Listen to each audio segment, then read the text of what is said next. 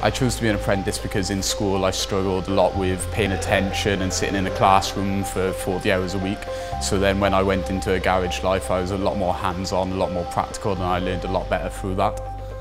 It's the best thing that you can do to prepare for work, because instead of learning about it in a classroom, you're doing the actual job, you're working on the cars, you're in the environment, you're surrounded by people doing the jobs.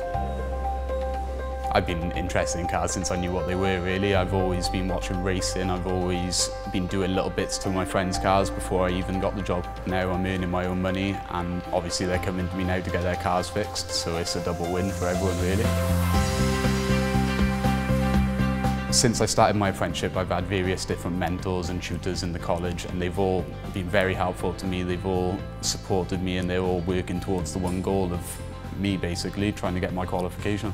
Well, I can see myself staying in the trade, definitely. I enjoy the work that I do, and I take a lot of pride in it, so I definitely keep on working through Hyundai to get up to my Master Tech.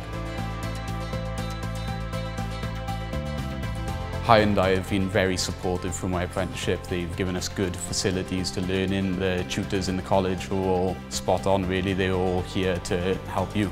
I would recommend an apprenticeship to anyone. If they feel like they'll learn better hands-on, then it's definitely the way to go. I definitely feel like I made the right decision picking my apprenticeship, yeah.